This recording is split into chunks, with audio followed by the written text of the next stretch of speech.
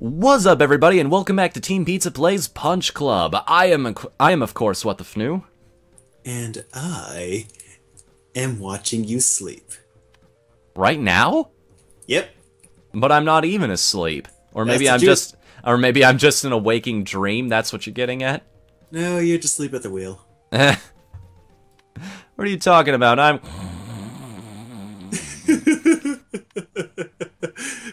I remember very strongly the day I first discovered I can make that noise. Oh, it's like, really? yes, I can actually do a sound effect. This is exciting to me. I have a talent that not many people have figured out yet.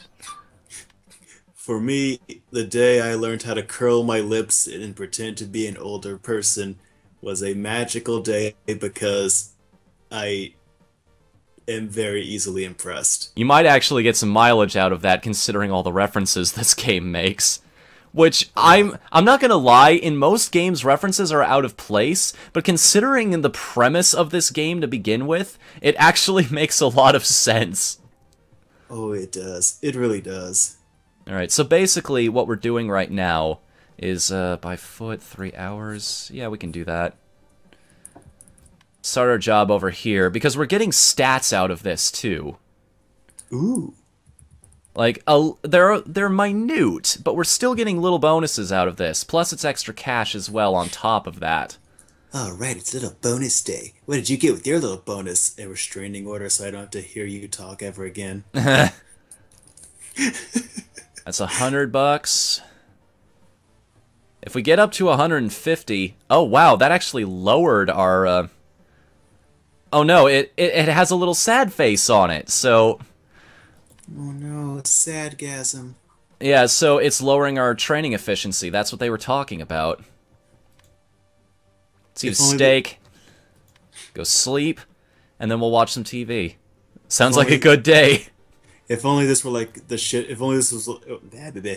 If only this were like Persona, where you can just train until everyone hates you, and then make everyone love you through school events. If only life were like that. I remember, I got really lucky during Persona. I only had one guy get angry at me over the fact that I was spending a lot of time with other people instead of him, and it took months. It took months in in-game time before he finally said, "Hey, what's wrong with you, man? We haven't talked in forever." Hey, it's like, hey man, what's wrong with you? I haven't called or talked to you like an actual human being. I'm sorry, man. I'm multi-classing. There are too many friends, man. It's like, here's something I never like. I know it's the principle of the game is socializing, meeting all these people and whatnot. But the fact that they don't act like human beings and say, "Oh, he's spending time with that other person, cool," and just say, "Hey, want to hang out later," but instead just get angry at you is kind of frustrating. I mean, granted, I can see that. I can see that. I mean, it's also strangely human behavior in and of itself because people do weirdly get angry at you for no logical reason. Yeah. Alright, let's buy that speed bag. Or, no, it's $200. You said we should... Oh, screw it, I'm here anyway, and I don't want to risk getting robbed on the way home. I guess we're focusing down agility now. We won't hit very hard, and we won't be very durable, but damn it, we will punch you we will hit you with so many punches, it won't even matter. We'll be the fastest man alive. We'll be the fastest man alive. Pretty much, yeah. It's also funny how a lot of times when Sonic's average speed is brought up, you'd think that for someone who can, easily exceed the speed of light and go faster than that, you'd think his average speed would be more than simply Mach 1. I mean, granted, the Flash, who could easily exceed the speed of thought, wrap your mind around that, he had an average cruising speed of Mach 1, but I've always wanted to see Sonic just get clocked in faster than that. I wanted there to be a moment where it's like, Oh, hey, where's Sonic? Right here. What the fuck? I did not even hear you show up. Yeah, I That's the know. point. I know, right? It's that. I want that so badly. He's sort of like a B-2 bomber. By the time you hear him, it's already too late. Exactly. Exactly. I once like I. It's like if there's ever going to be a new Sonic video game, capitalize on that. Really, just show what it's like to live in a world with something that moves that fast. Like one of my favorite ads for Metal Gear was for Metal Gear Solid 4, where the ad is just showing things from a regular mook's perspective. And then you just see from their perspective, they just look at their camera, look around, look at their camera. All of a sudden, Snake's right up next to them, and he just punches their shit out. It's like that's what it's like to be on the battlefield with Snake. Terrifying. Surprise. Exactly. I always wanted to play a game where you get to see things from the monster's perspective. Yes. In fact, one of my favorite TV tropes, Mook Horror Show. It's where the horrible, unstoppable serial killer is the hero. Because that's essentially what you are. I mean, in fact, comes back to the 80s action movie thing. They are the serial killers. Yeah. My God. I'll never forget what he did to Frank.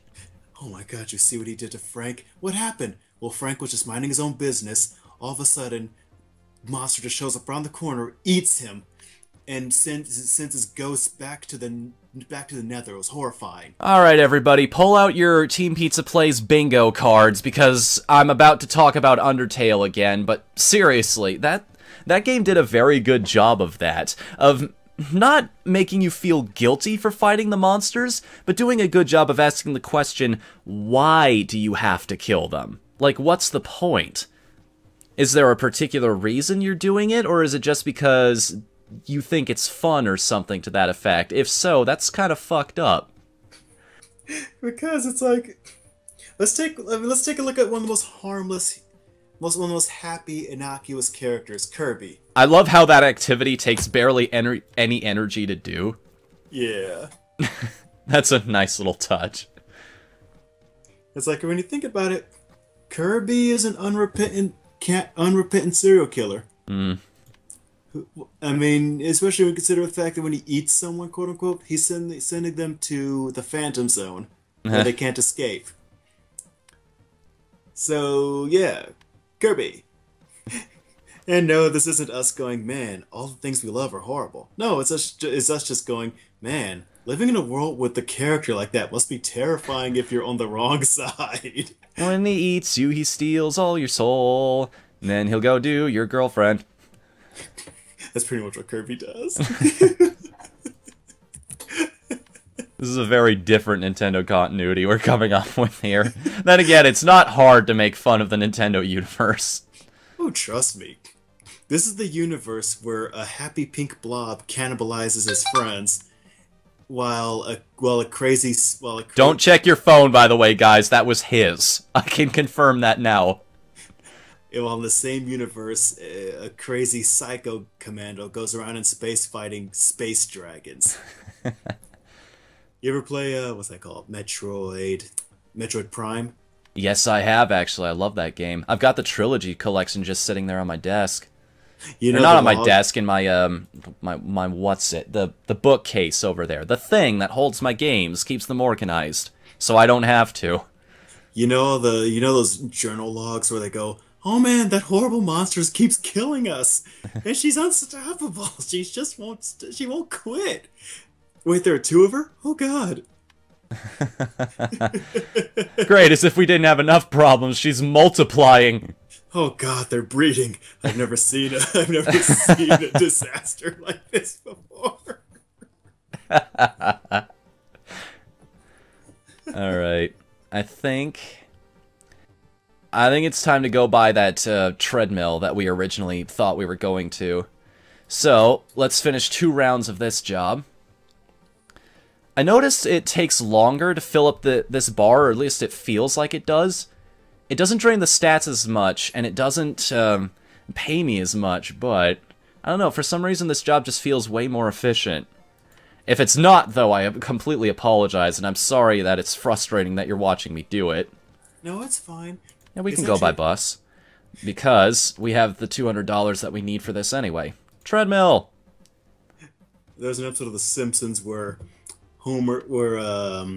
Marge is, no, Flanders, someone who is better than Homer, is proctoring Bart's little Boy Scout troop, and they're talking about being good to the land and recycling. And over the other side of the pond, Homer backs his car up to the lake, then drops a treadmill in there, going, "How do you like that incline treadmill?" And then they look at Homer. Homer looks at them, and he just goes, "I'm giving it back to the earth."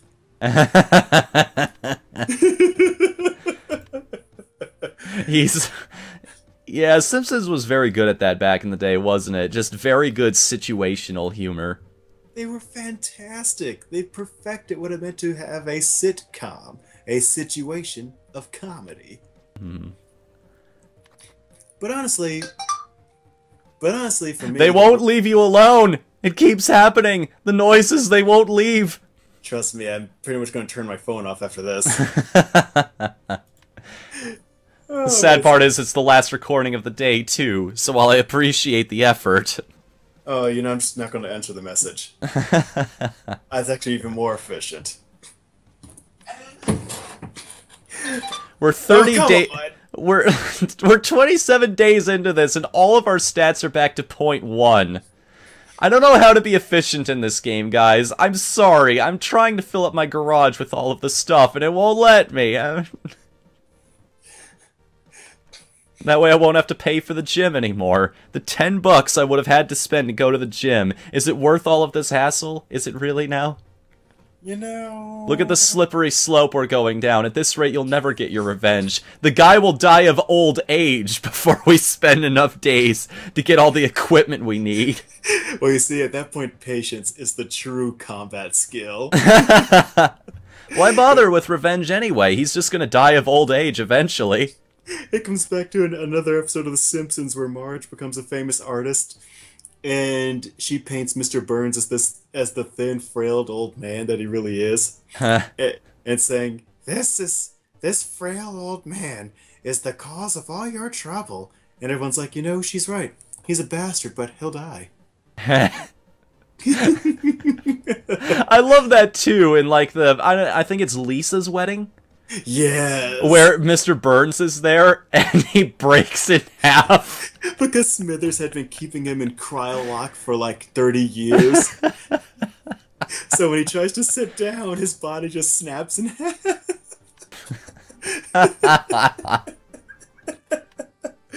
Oh, shows are great, aren't they? They really are. In fact, let's keep hyping up the things people could be watching instead of us right now. Oh, well, in that case, man, Godzilla was a fantastic film, Alright, I won't take that away from you. That was actually a pretty good movie. Oh, did you know they're making Toho, the company that makes Godzilla films, are making another one soon enough. Yes, and they're also working on my dream movie, too. I actually tweeted out about this. They're actually making... they have on the docket, on the schedule... a King Kong versus Godzilla film. They're actually making another one? They're doing it. It's happening. Dreams do come true. It's not coming till like 2018, but still, dreams do come true. Oh my god, have you seen the original 60s version? I have, actually, and it's why I wanted a modern remake so badly. I'm pretty sure they're not going to do my plan, which was essentially make a Japanese and American version. In the American version, King Kong wins. In the Japanese version, Godzilla wins. But hey, I'll take what I can get. For me, when I first saw that movie, I had seen several of the later films because I'd been watching them out of order because I was still just a tadpole. Mm-hmm. So when I saw this magical masterpiece, it seemed like it just came out of nowhere. I was thinking, what? These two actually fight? And it's like, usually when I watch a Godzilla movie, there's the dun dun dun dun dun. But here, when Kong and Godzilla meet, you got this like Bruce Lee kung fu movie music going like dun Alright. I need to... Basically, I think what my plan is right now, I'm trying to fill up my garage with all my training things so that I can just cycle between all of them, and my training will stay potent. And I also won't have to travel anywhere and waste any time or money, because my fridge will be full of food, I can just eat that, then I can go back in the garage and train some more, build up all my stats, and then we'll finally be ready for the Rookie League. Great shot, kid, but you think you could take on the world? No, better yet, the Family Guy joke. Rocky, you can't go and fight the Martians. You just can't. There's no air up there for you to breathe. That means there's no air for him to breathe either. I can't fault him on that. He's got a point. I mean, why do they need a ship to begin with? If they didn't need to breathe, if they needed to breathe, they would have just swam to us. I love insane troll logic like that. It's part of me living on 4chan for 4 years. I just love it when people take incredible leaps. I remember I was playing a video game. Ooh, yeah, one of my favorite games of all time. Manakemia. Manakemia, yeah. Thank you, Manakemia.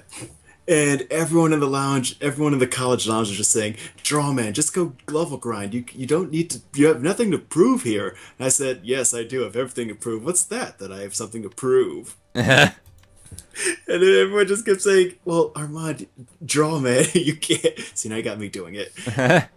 Everyone's like, "Oh, come on, draw, man." It's like you can't even see what's going on now. They're really jacking you up, and I'm like, "Well, they can't see me either, so it's even." Oh, I love Manakemia. Which one is that again? Like, explain the premise to me, and be really specific, because these games tend to bleed into each other after a while. Oh, yes. Okay, let's see. Let's try to bring it together. And by bring it together, I'm going to go on the internet. Here we go. Basically, the premise is the students are at Al Revis Academy, where they train in alchemy to become alchemists. And much like in Full Metal Alchemist, alchemy is functional magic. Oh, now I know what you're talking about. Like, yeah, one of the characters was this ghost girl. Yep. And then you had that whole dungeon where you have to go into the basement of that one building. Yep. Yeah, okay, I remember this now. You had the skill book, which I thought was a really cool mechanic at the time, because it was basically game balancing built into the lore. And what makes it even better, what I loved about it is that I've seen other games do this, but the system wherein you can see when your turn's coming up, when the enemy's turn is coming up. Yeah, that's also really nice in turn-based combat, when you know everything's going to happen. Again, Undertale does this very easily by just keeping one player character, one set of opposing characters, and they all attack you at once because of the systems in that game, so it all works together in the end. And here's why the game is one of my favorites. Because when a friend of ours was letting me play it, she had stuck herself on the level where you fight this Chimera boss, which she had not been able to pass. And so I thought, challenge accepted. I'll pass it for her. And that's when everyone said, "Draw, man, you can't do it. Just stop." I'd lost once. And after that, it was time. After that, it was go time. Yeah, I will prove them wrong. And so I thought to myself, okay, wait a minute. This move, right? So I started actually reading the characters' moves to see if I could maximize any chance of victory. You were min-maxing, essentially. In an anime RPG, I love it. It was great. I was mid-maxing it during the boss battle. I was like, wait, this guy takes away turns from the enemy? I'm just gonna spam that for a minute. Really, there's a guy who just straight up takes away the enemy's turns. And I thought, wait a minute, they're letting me do this? So I just kept spamming that, and all of a sudden, victory just came so easy. And after that, I won. I put down the controller, put my hands up, and everyone You all said it couldn't be done. Everyone looked at me like, oh my god, Drawman actually achieved a victory. What is wrong here? I don't know what this says about either him or the game. But she the girl who let me play the game, she also got me back because she didn't tell me where to go to save.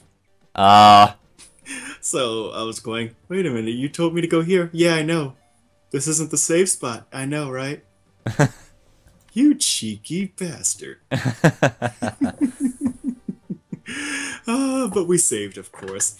And after that, things just kept going even better for me, and everyone's going, why are you on top of things today? Why are you winning? Oh, yes. I notice we tend not to get robbed a whole lot if I take the bus. Contrary to real life. It's like, We're a little over 20 minutes here, so as soon as we buy the last piece of training equipment, 3 episodes in and we'll finally be starting to make some actual progress on our character. Progress. Do you really want that? Yes, actually, eventually. I want some exciting things to happen.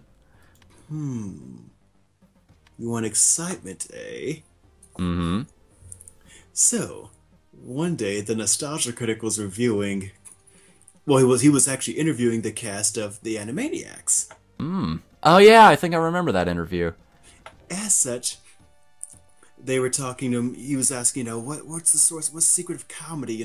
How'd you guys achieve this level of gold? And so they said, well, it's all timing. So imagine, Mr. Critic. You're walking through the jungle. Everything is calm. Everything's great. Then an elephant poops on your face. What? Alright, gotta hand it to you. That's a pretty good example. Oh, the Animaniacs. That is one of my great source points of inspiration in life. Yeah, I like most people. I keep citing different sources for this. They all just kind of blur into each other after a while, to be honest with you. But it's one of the first shows I actually started laughing at legitimately. Yeah. There we go. We've got all 3 of the basic stats covered. So if I go home now, by foot, because I don't have any money to steal anyway... we've got an empty fridge, so I can't go on my training regimen anyway because I'd have to go somewhere to buy food, which would require money, which requires more frigging work! Fine. Be that way. Ooh, I love that anger. It tastes so good. You know what also tastes really good? Meat, which I don't have in my fridge. I know some orphans. I know some Don't. orphans. Just don't, man. Don't death spank it. Yeah. I love death spank and its unrepentant hatred of orphan children. I love a lot of things about that game. Let's see here. Oh, we got a goal. It tastes good. I see that you like it, but you probably eat healthier food. Thanks, I'm never afraid of work. Pizza place. More jobs we can take on, perhaps? But we've got 0 energy anyway. New place to go. Wait, where? Cafe, mix office. Oh, that's probably how we could find out about the cafe normally, without having to fight that one dude. Oh, but where's the fun in that? You gotta fight for your right to go questing. Exactly. It's like, I will challenge you to a fight. No one can challenge me to a fight unless they've bested me in combat. Wait. Okay, bro. Have fun with that. That's another show. It's the same friend who let me play Monokemia. She introduced me to Tower of Duraga. And basically it's... No, I know what that is, actually. Yeah, Tower of Duraga for me was a disappointment only because the first episode lampoons the entire genre so perfectly that to just have it be for it to eventually become the thing that it hates. Exactly. Yeah. It just felt like a waste. I was actually hoping that the whole series would just be the first episode. Just the entirety of the series is just... Let's just make fun of the adventure genre. I mean, I don't hate the adventure genre. I just wish Tower of Duraga had just been nothing but make fun of it. That's actually one of the reasons why I like Naruto. One of the reasons I got into Naruto is because they were just basically making fun of the shonen protagonist. Hmm. It's like, here's your lovable goofball. No, he is literally a goofball. He is bad at everything. He's shunned by everybody he knows. Even the children think doesn't even the children don't like him, and he just wants to chill and eat microwavable noodles. Alright, time to go to the store. But again, my love for Naruto, like again, I have my jokes for Naruto and everything, but I love Naruto. Mm-hmm. Buy that. Fill up on pizza. Hell, we've got some extra money. How about, buy 2 energy drinks just in case. Alright, after all that, after all the running around, after all of the eating, sleeping, pooping, and going straight to work, we finally have a garage full of training equipment. Drawman, Yeah, I think we're ready to finally start our training regimen. I think we're ready to finally start the game. Are you ready to get revenge? Oh, I am always ready for revenge. Let's do this. Alright, and we will begin the path to redemption next time on Team Pizza Plays Punch Club. Until then, I'm Whatthefnu, And I am already getting my list of 80s inspirational music in order. and we will see you again next time. Later, everybody. Later.